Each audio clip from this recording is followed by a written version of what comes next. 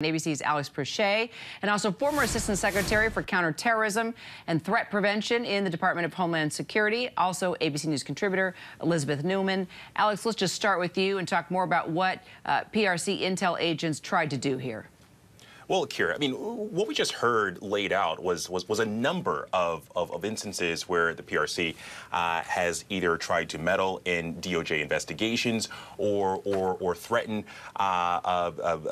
Chinese dissidents here in the States, or even recruit Americans for Chinese efforts. But specifically with this Huawei charge, they're saying that two intelligence officers basically worked to what they thought turn a law enforcement, a U.S. law enforcement agent, that agent actually working as a double agent, providing those two Chinese PRC officers with essentially fake documents at the instruction of the FBI in this sting operation. But it's pretty remarkable. They say that this agent was bribed with about $61,000 in Bitcoin for what these Chinese officers believed was insider information about investigations into Huawei. And Elizabeth, just to put this in perspective, let's talk about why the DOJ was going after Huawei here. If we go back, to 2020, the FCC deemed Huawei as a national security threat to the United States, and the producing of these telecoms products and how it could interfere clearly with high-level issues of national security. Put in perspective, why it's important to discuss what the DOJ is doing here and just the overall threat that they have seen Huawei as. Look, it's been several years that the national security community has been warning about Huawei, warning about their 5G capabilities.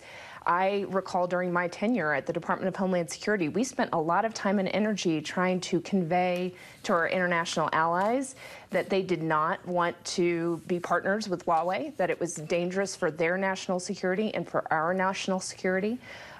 We see similar conversations around things like TikTok that's been in the news lately, that it's a Chinese-owned company that clearly the government has a lot of influence over and has the ability to use for their purposes. And when you hear the national security community saying, hey, we have concerns here, we can't tell you all the details why, but maybe you shouldn't use this product, or maybe we shouldn't be using this infrastructure. Eventually, the story comes out why, and I think we're starting to see some of that story play out today. The bottom line is China is an aggressive, authoritarian country. At times, we have viewed them as a competitor that steals our technology, that's stealing our intellectual property, but we're also seeing China be increasingly aggressive to some of our allies like Taiwan, and not to mention some of the atrocities that have occurred within their own boundaries, so against the Uyghur people. So they are not a good actor, and when the technology aspects of what they can do to hurt us in the free country, it's pretty powerful. So this is what you saw on stage today with all of the Department of Justice's senior leadership on stage. Like it's sending a powerful message. We will take you down, China. We will hold you accountable. And we'll follow it.